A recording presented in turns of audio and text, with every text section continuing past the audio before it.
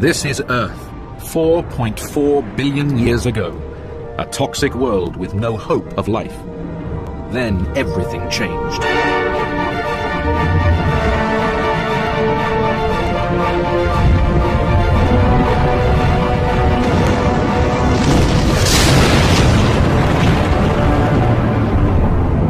Another planet, Theia, smashed into Earth, and the two planets fused, creating a brand new world. Our world. Even today, Theia lies right beneath our feet.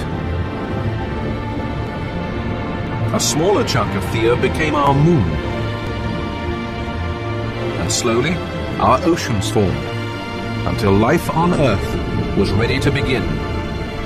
But who would inherit this blue planet? This series tells the extraordinary story of life before the dinosaurs.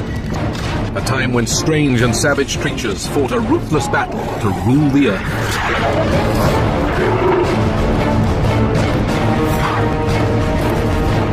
Amongst them were our own earliest ancestors, whose survival would decide whether we humans would exist at all. As they evolved, these bizarre creatures created the blueprint not only for our bodies, but for everything living today.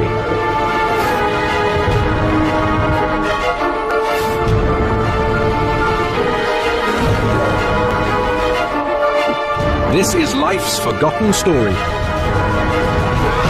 An epic war for our world. A war between monsters.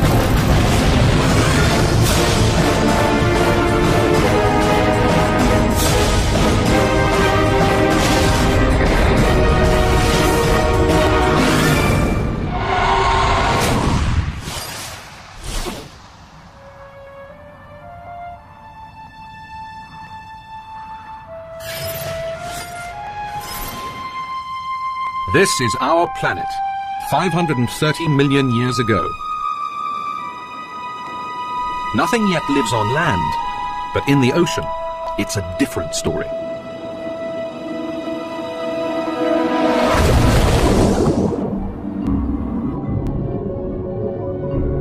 Life has already been evolving for millions of years at a slow and steady pace. The seas are full of simple, soft-bodied creatures, blindly drifting in the currents. Now, however, in the coastal shallows below, evolution has stepped on the accelerator. Predators have taken their first bite. This is Anomalocaris, Earth's first super predator. This 2-meter-long monster owes his success to a monumental evolutionary landmark. Eyes. They may look bizarre, but they're not unique. Many predators in the Cambrian seas have also evolved eyes. And so have their prey. The consequences have been explosive.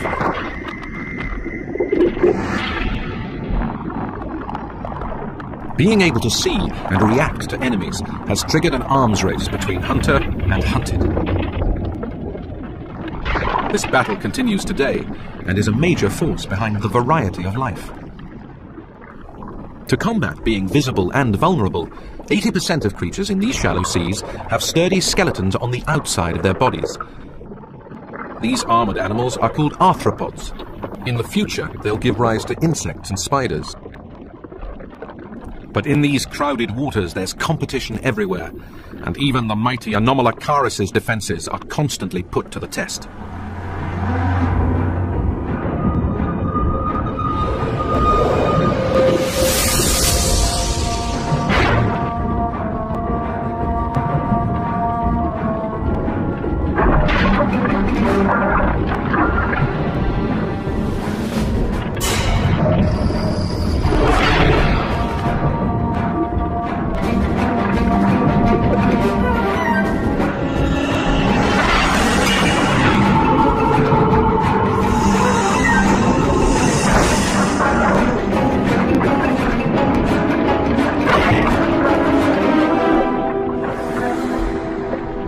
Rigid armor splits if bent too far, leaving the loser vulnerable to a completely different threat.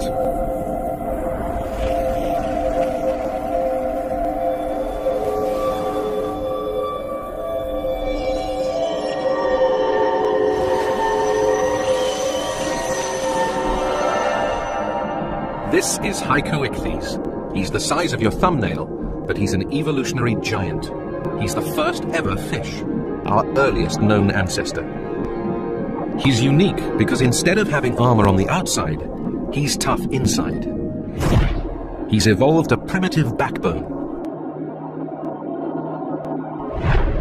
He's the very first vertebrate, forerunner of all future backboned animals, from the dinosaur to the elephant to us. His flexible backbone makes him more maneuverable than spineless Anomalocaris. He can scavenge flesh, then dart away unharmed.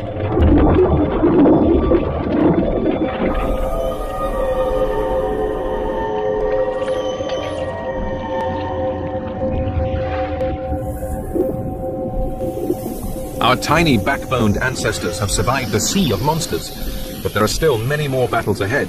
They must adapt or die. Evolution takes over.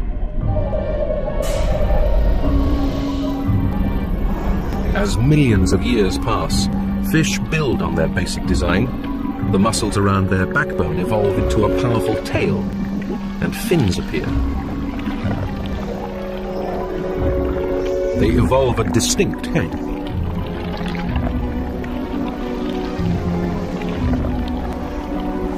He may not look like you or I, but this odd fish is becoming the blueprint for our own bodies.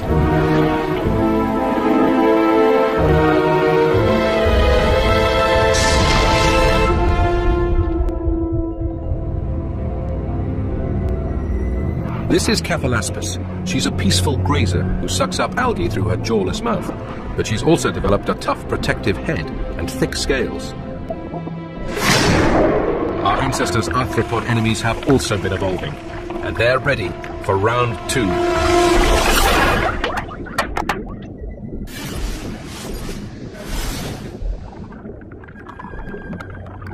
100 million years have passed, and the fight for survival has filled the Silurian seas with variety.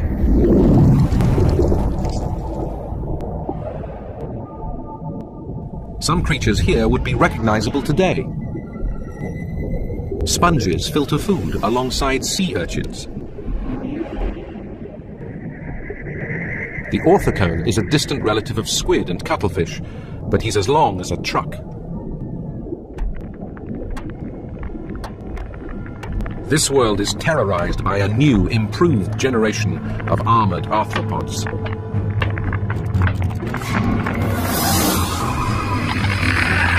Meet Brontoscorpio. He's a meter-long monster scorpion with gills and a stinger the size of a light bulb. He zeroes in on his next meal.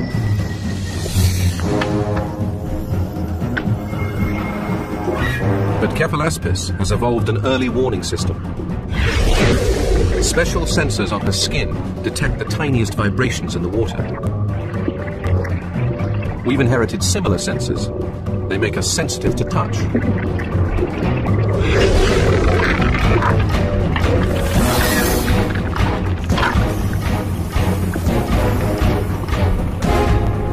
With her defensive headgear, Cephalaspis can't swim fast for long. She must rest frequently. Soon, she'll tire completely.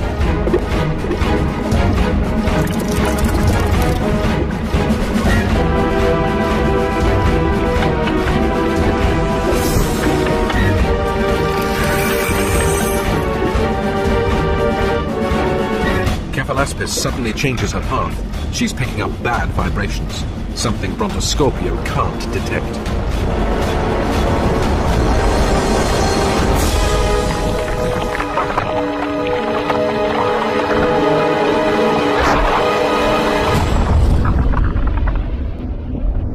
Pterygotus is the titan of sea scorpions. The biggest arthropod of all time. More than 3 meters long, She's the size of a crocodile.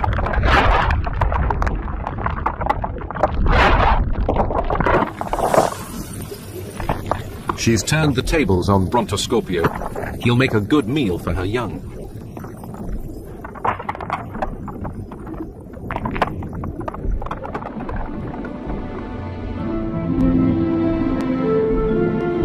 In such dangerous seas, there's nowhere to hide. When breeding season comes, the Cephalaspis congregate to head for the one place they might escape the scorpion's grasp. Fresh water, inland.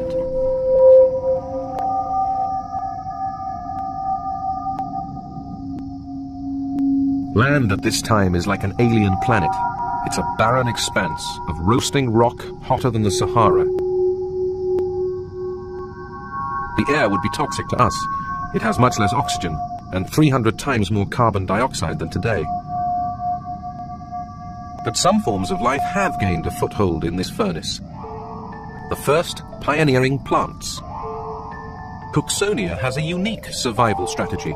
It's the first plant to send shoots upwards, trapping extra light to help it grow. This basic design will eventually lead to our tallest forests.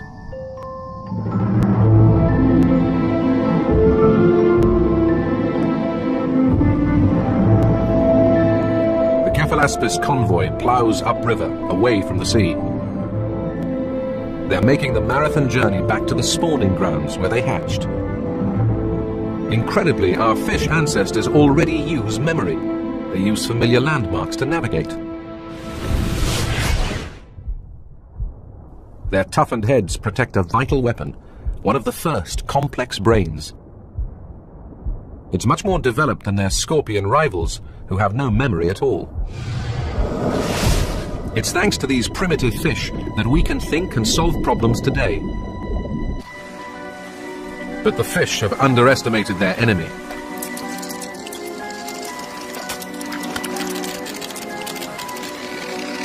It is the arthropods and not our ancestors who have taken the first momentous steps out of the sea onto dry land. Brontoscorpio has a huge advantage. As well as gills, he has simple lungs made up of hundreds of thin layers of tissue. He can't breathe in and out like we do. He just absorbs the oxygen into his blood.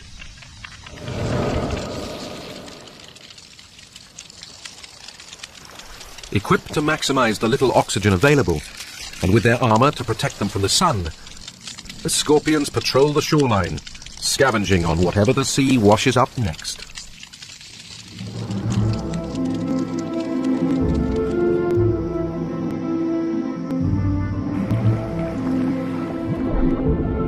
Finally, the fish approach their destination. They've navigated their way back to the spawning pool, where their lives began.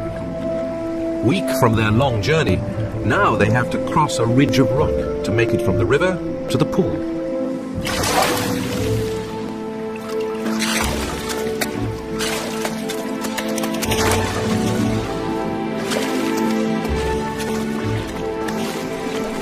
The first fish make it through and start to lay their eggs.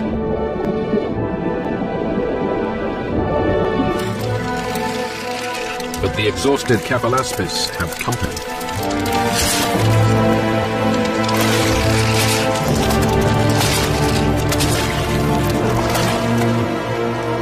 Passing scorpions have stumbled on this bounty.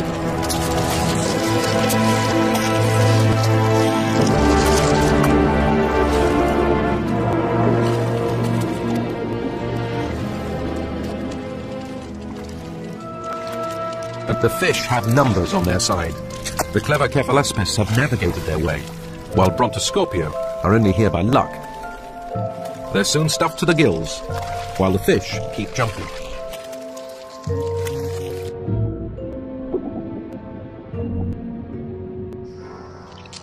One scorpion is still hungry, but he can't feed. He's become a prisoner in his own skin. His rigid skeleton is now a handicap. It can't grow with his body. He needs to shed his hard skin and then grow another, expanding while the new one is still soft. For such a large creature, this is a long process.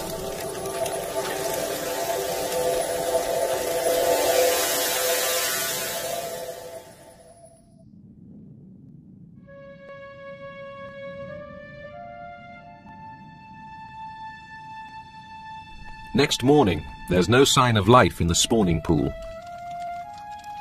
The scorpion has missed his chance.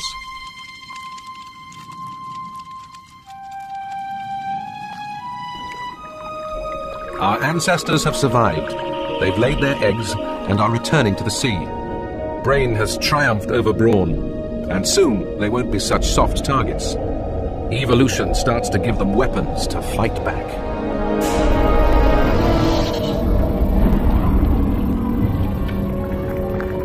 Over millions of years, the fish's gills adapt to form the first jaw with the very first teeth.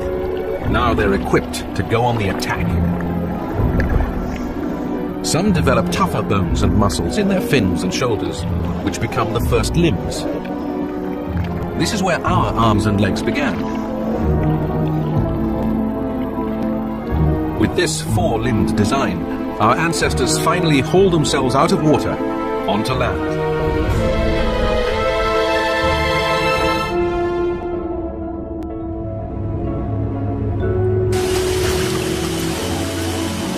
This is the giant amphibian, Hynerpeton, the prototype land dweller for the next 300 million years.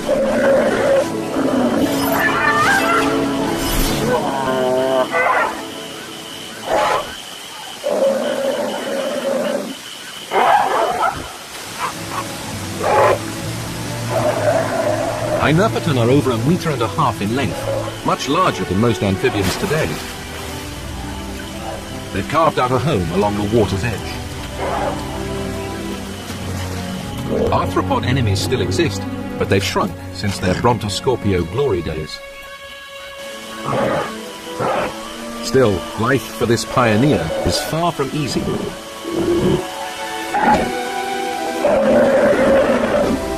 It's a whole new world.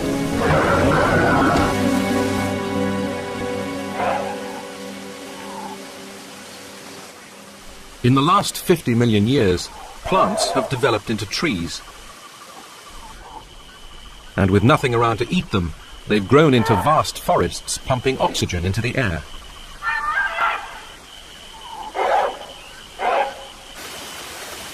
Hynerpeton has evolved complex lungs to exploit this new oxygen. His lungs are sacs, just like ours, and he breathes like we do, forcing air in and out so his blood can absorb more oxygen. We still rely on the design developed in this strange amphibian. Hynerpeton can breathe on land, but he's still water-bound. His skin is much thinner than ours, and it dries out in minutes, so he has to keep it wet. And water is a danger zone.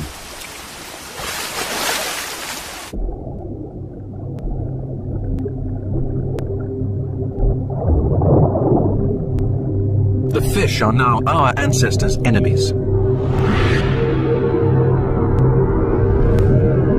Primitive sharks are constantly on the hunt.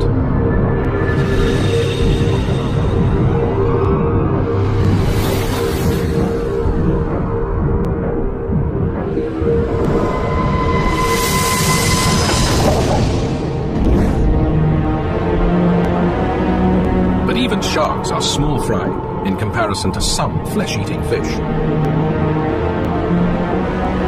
Hyneria weighs 2 tons and is 5 meters long.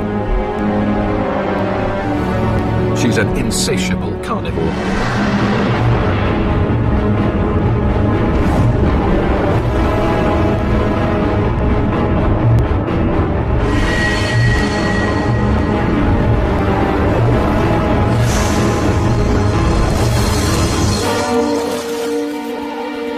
The amphibian's limbs are his saving grace. For now. As the burning sun dips, Hynerpeton can spend more time on land. This stretch of shoreline is his territory and his trump card with the opposite sex.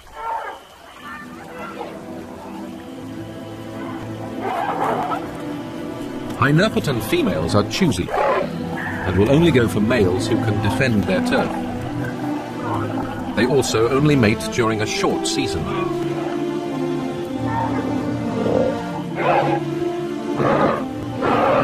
The male's future depends on passing on his genes, and tonight could be his last chance.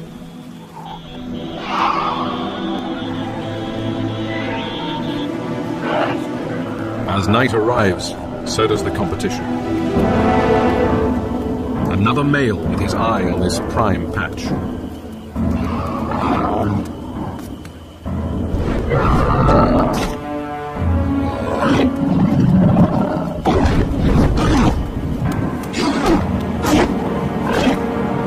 To avoid injury, the males demonstrate their strength in a strange push-up contest.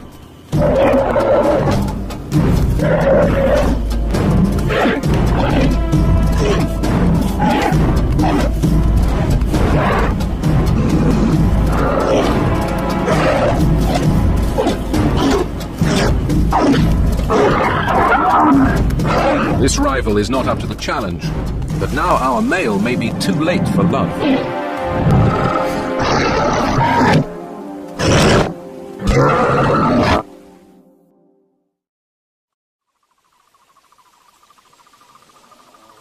Dawn, and all the females in the area have mated and moved on.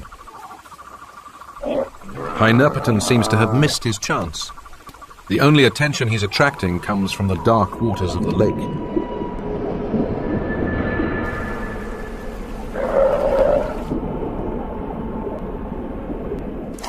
A female finally answers his call, and the male seizes the opportunity.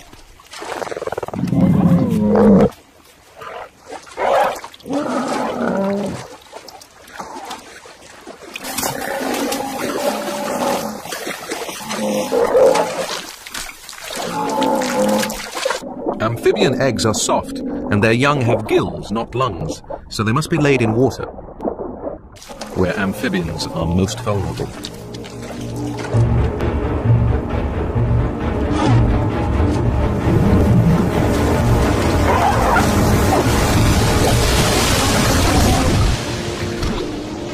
Hyneria can attack like a killer whale after a seal, only just missing her prey. But she has remarkably powerful fins.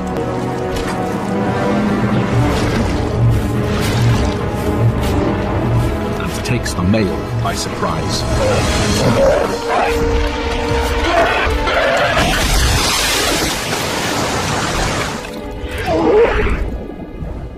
The end for this Hynerpeton. But the amphibians are about to find a way to leave the dangers of the water behind for good. The key to their future success lies in changing their eggs. They evolve a hard, waterproof casing which protects the young inside from the drying sun, so they can be laid on land. The babies will hatch out, fully developed, air-breathing, and independent. They are the first ever true vertebrate landlubbers. The very first reptiles. But as they move inland, they'll face an ancient enemy, more deadly than ever before. The arthropods are back. Next time on Walking with Monsters, we enter the world of killer bugs, from huge flesh-eating spiders to 3-meter millipede relatives. And we meet the first giant reptiles, our strange sailback ancestors, who face their toughest enemy yet. Each other.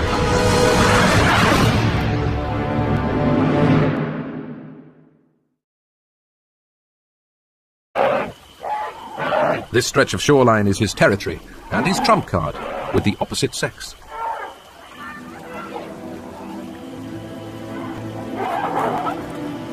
Hynerpeton females are choosy, and will only go for males who can defend their turf. They also only mate during a short season.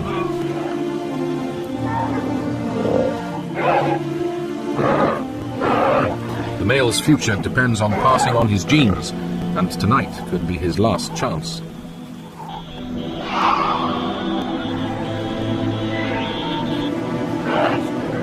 As night arrives, so does the competition.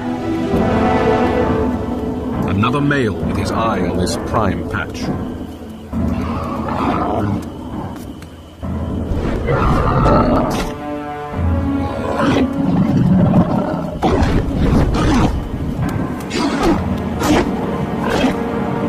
To avoid injury, the males demonstrate their strength in a strange push-up contest.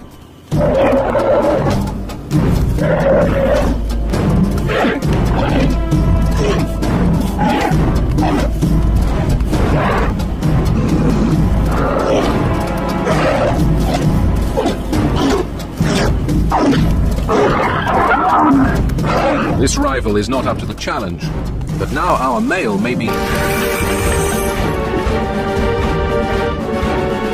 Cephalaspis suddenly changes her path. She's picking up bad vibrations, something Brontoscorpio can't detect.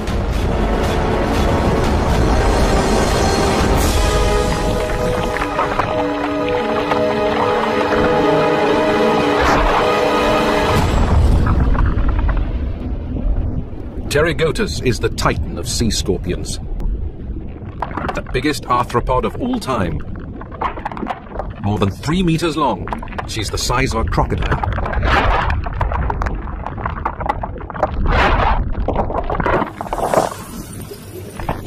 She's turned the tables on Brontoscorpio. He'll make a good meal for her young.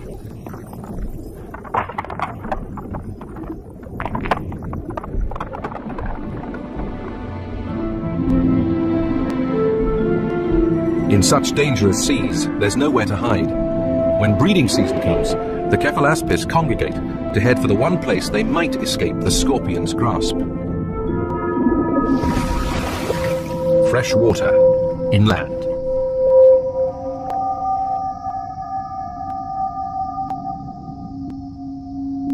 Land at this time is like an alien planet.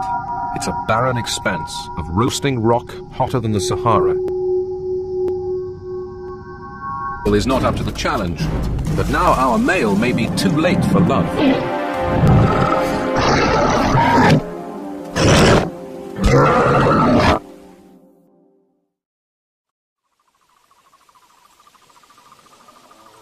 Dawn, and all the females in the area have mated and moved on. Hynerpeton seems to have missed his chance. The only attention he's attracting comes from the dark waters of the lake.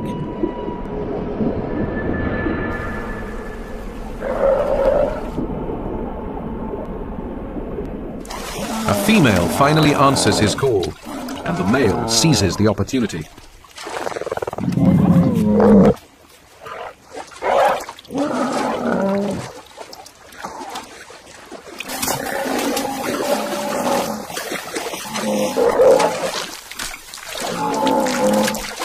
Amphibian eggs are soft, and their young have gills, not lungs, so they must be laid in water, where amphibians are most vulnerable.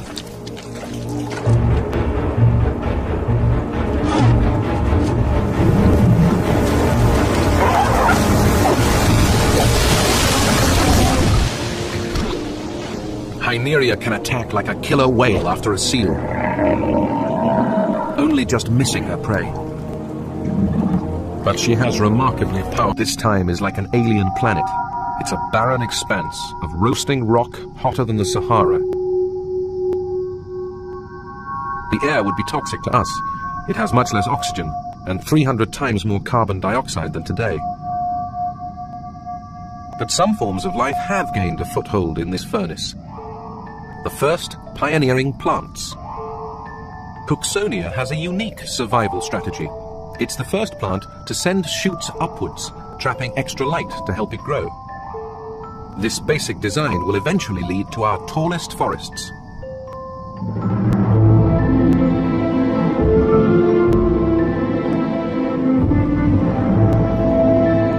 The Cephalaspis convoy plows upriver, away from the sea.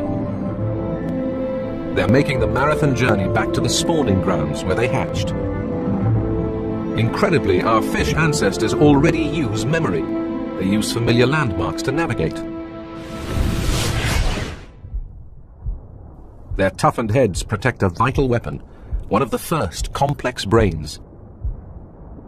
It's much more developed than their scorpion rivals, who have no memory at all. It's thanks to these primitive fish that we can think and solve problems today. But the fish have underestimated their enemy.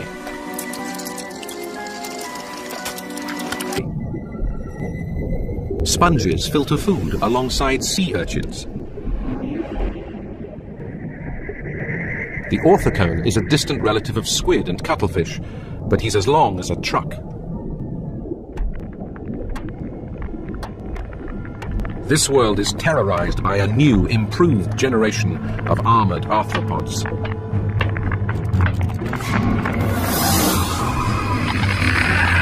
Meet Brontoscorpio. He's a meter-long monster scorpion with gills and a stinger the size of a light bulb. He zeroes in on his next meal.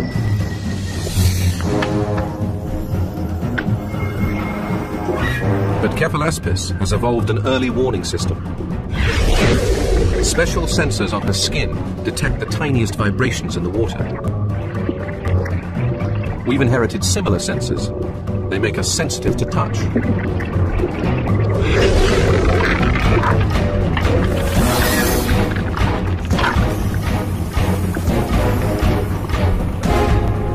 With her defensive headgear, Cephalaspis can't swim fast for long.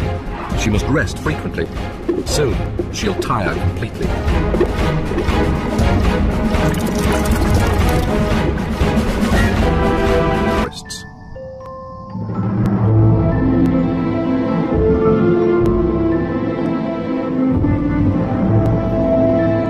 The Cephalaspis convoy plows upriver, away from the sea.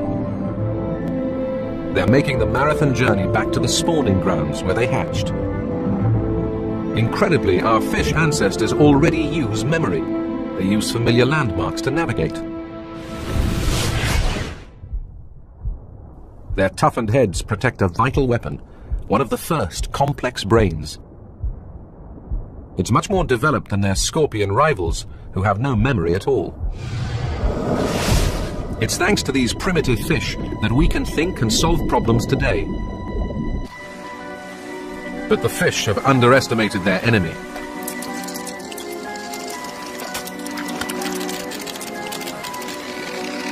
It is the arthropods and not our ancestors who have taken the first momentous steps out of the sea onto dry land. Brontoscorpio has a huge advantage.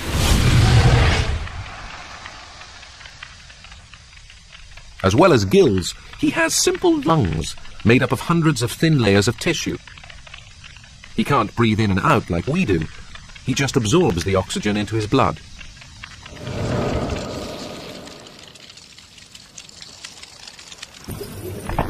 She's turned the tables on Brontoscorpio. He'll make a good meal for her young.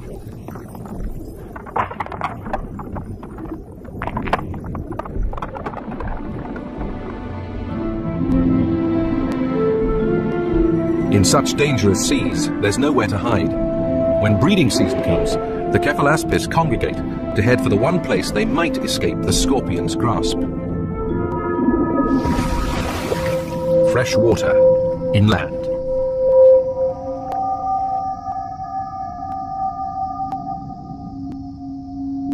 Land at this time is like an alien planet. It's a barren expanse of roasting rock hotter than the Sahara. The air would be toxic to us. It has much less oxygen and 300 times more carbon dioxide than today.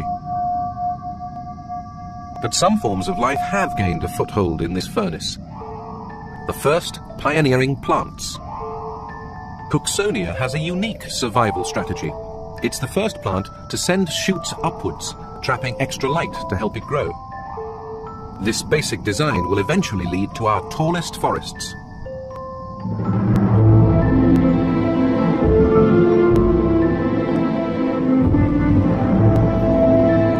The Cephalaspis convoy plows upriver, away from the sea.